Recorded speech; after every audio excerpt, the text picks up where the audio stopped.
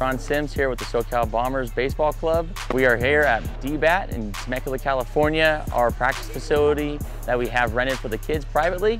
What we do here is we have 12 cages down the sides, 4 machines. We also have strength training and agility, along with professional training provided by DBAT instructors. Today what we did was we actually brought out Blast Motion, Taylor Garrison, to be with the boys looking at exit velocities and how they can make contact with the ball, power swings, and really starting to look at their swings at a higher level. This is just one of the many things that we have at the SoCal Bombers Baseball Club, setting the difference in the youth baseball in the Valley, and just looking to really set a world-class example for these young men.